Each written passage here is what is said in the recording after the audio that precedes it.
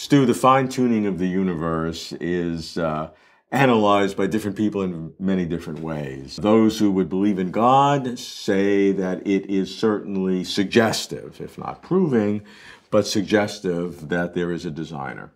Those who see that there is no God, who would look to the laws of physics, must come up with, in their view, multiple universes in order to select the specific laws of physics as we have it. As you've studied complexity theory, as you've thought about things in perhaps ways that other people haven't, how do you view fine-tuning? Fine-tuning is a huge problem.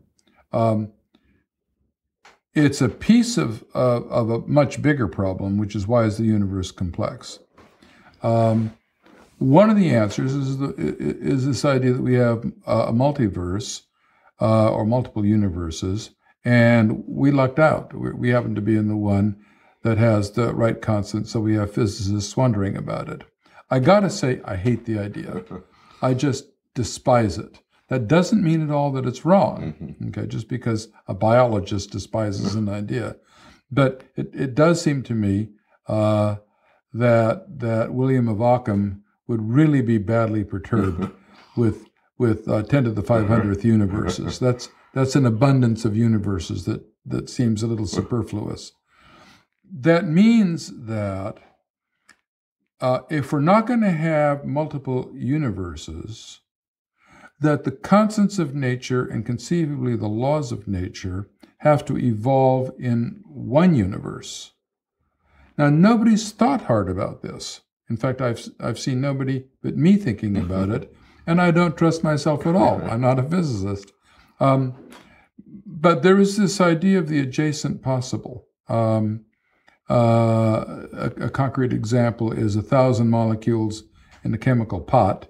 Call that the actual. Let them undergo a single reaction. You might get new kinds of molecules. That's the adjacent possible.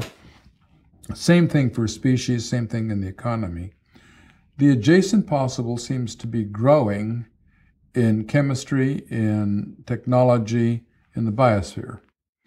If we could find a reason why the universe, our universe, grows its adjacent possible, and if we could find a reason why the most rapidly growing adjacent possible gives you a Darwinian winning universe. This is deeply Darwinian, the winning universe. And if that process tuned the constants, which theory I happen not to have worked out, but I mean, suppose we could, it's a totally different way of thinking about the problem of the fine-tuning. And it says that there's a selective process, the fastest growing universe, that pulls out maybe the laws and maybe the constants, and we don't need the multiverse. But you would have to assume then that the fastest growing universe is the one that is best suited for human existence. And that's not at all obvious. You're right. That is, it's not obvious that the fastest growing universe is also the one. Maybe what one needs in this, prompted by the question you just raised, if one could find a reason in which the adjacent possible of the universe builds its complexity, for which we have no account. And if the building of the complexity gives us, for example, carbon, gives us the complex atoms, gives us the complex molecules, then I think you will get life. Okay, I think you'll get collectively autocatalytic sets, which have been made experimentally. And then recent work has shown mathematically that they can evolve in an open-ended way if you put them in what are called liposomes, which are little lipid bubbles. In cells. In cells, yeah. So I think we can get life as a sort of a natural property of the universe. Now, that doesn't get you to intelligent life. Right. So in the biosphere, when you have adjacent possibilities generating life, that's self-consistent because generating life is what you're trying to do. When you're now applying that in the universe, though, you're saying that the adjacent possibilities which span the universe are creating the conditions for life. That's an extra step. It's a big extra step. What we're missing is any account, well, that's false. we're missing an adequate account of why the universe got complex. I mean, people do have theories about how galaxies forms and why there's the background radiation that there is and why planets form and protoplanets and so on. So there's a lot that's known in cosmology. So complexity is the missing step. From diverse possibilities in the universe to get to life, you need that step, and that's complexity. We need the generation of complexity. And I have a hunch. It's not a belief, and it's certainly not a theory. That this idea that if you have enough processes and enough things where processes can act on things to make new things, like in chemistry, okay, operating in the universe, that this will persistently break symmetries in a way that creates this idea of a supercritical system that then explodes in a diversity of ever-increasing new things and new processes, like the economy has done. And nobody's thought like this. Whether or not this can be made to pay off, I don't know. Yeah. But I don't like what I hear the physicists saying about why the universe got complex, because they mostly don't say very much. But if you are eliminating multiple universes because you don't like them, we all agree. Just emotionally. But how are you then selecting the very fine-tuned laws of physics? You're having a selection effect within the same universe. Yes.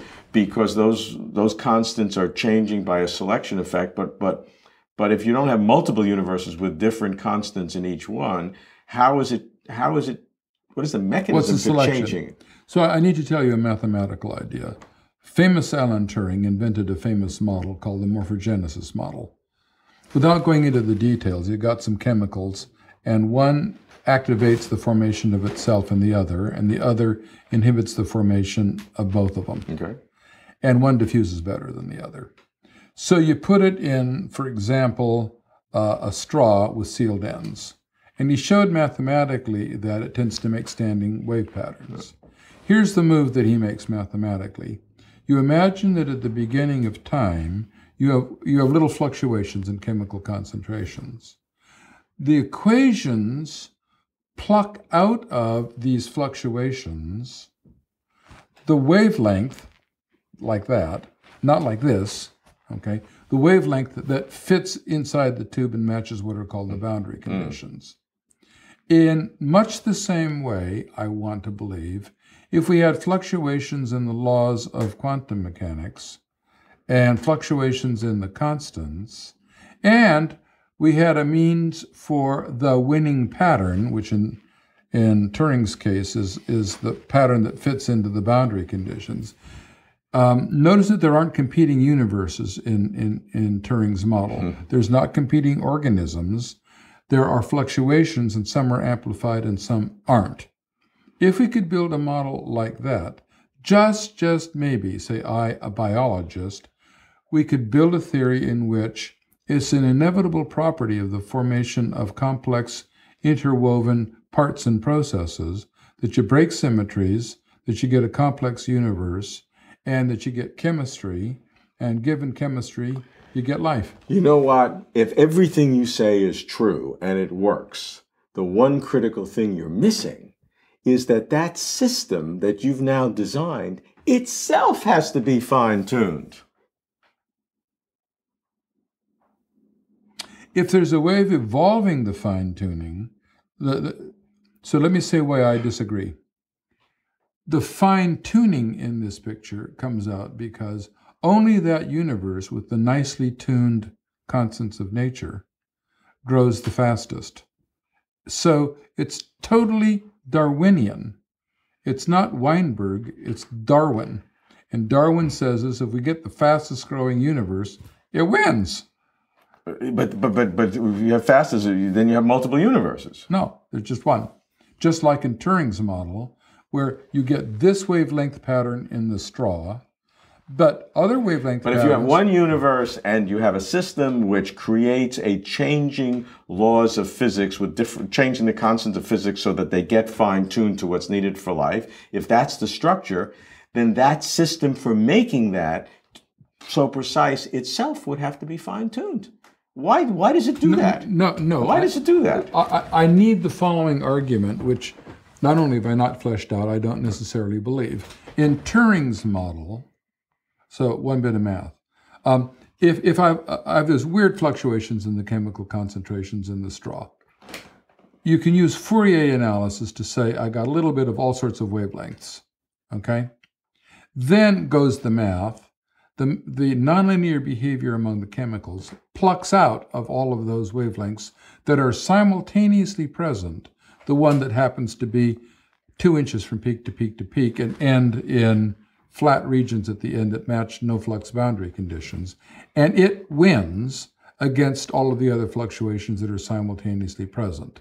Now, by loose, I stress, analogy, if one could find a similar argument for a universe in which there's fluctuations in the laws and the constants, and you have something that pulls out a winning universe, notice that in Turing's case, there's no heritable variation.